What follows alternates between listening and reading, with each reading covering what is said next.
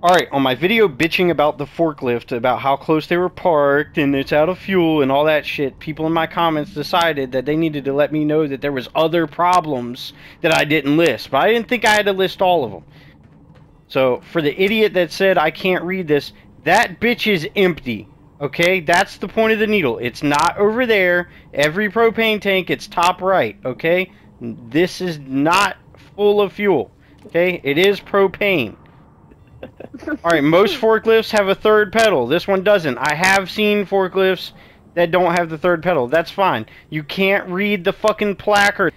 You can read this, however. This is true. This is on every forklift. No riders. There's no fucking keyhole. You're telling me that this line right here is supposed to be where they stick the key. That's fucking stupid. Also, if we look right here, where is the other side of the fucking seatbelt? Okay? You got this side, alright? Right there. Where is it? Furthermore, these fuel canisters, I don't know what's in them. Somebody said it's nitrogen. I'm not fucking sure. But I do know that that's not how you lift them. The fork outside of the fucking... That's not right. Oh, seriously, come over here. Both of y'all come over here. Tell me what this fork over here is doing. It's lifting via Bluetooth. See how the fork's not under the thing? Yeah! I mean, you're definitely not supposed to have a suspended load of some kind of fucking fuel over here. Okay? Also, your forks aren't down, but somehow the hydraulic lines on the mast are loose. That only happens when your forks are in the correct downward position, tilted forward. These lines should be tight since this is elevated. They put the little rolly thing so that you can adjust. For anyone that operates forklift, this right here that spins is for your weight. You adjust that to elevate your seat up and down on the forklift so that when you smack into a pothole, you don't bottom your spine out on the machine. They felt the need to add that, but didn't add a lever to lean the seat back, or the lever that goes under here that slides the seat forwards and backwards. Also, there's a pin. Shut up, bitch.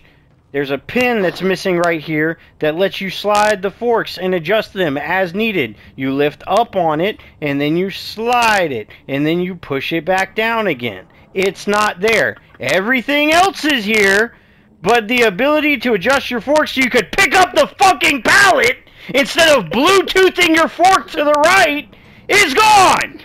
No wonder they couldn't pick this up properly. A war broke out while he was trying to figure this shit out, and he said, fuck it, it's a job for first shift. And for everyone saying these grates can be walked on, safety would have a shit fit if you step on this. It needs a cover over it. See? See the covers? That's walkable. This is not. Neither of them are drivable. That's why it has the little paint areas around it. This is a danger zone where you don't fucking drive your forklift. You want to talk about shit? Oh, well, I don't know if that's fuel in there. This is Nova 6 that you left on the pallet on the forklift. Forks are in the motherfucking air. Goodbye, ankles. Slice your fucking leg muscle as you walk past that bitch. Back up into it and put weight on your calf. Just get rid of it all. That's what this is for. Safety would literally execute you for this. And again, the forks are in the air. None of this is touching the ground. It is not at the bottom of the mast. This bitch is clearly in the air. Why are the hydraulic lines all fucking 1.5 feet loose? These would be tight. These should be tight.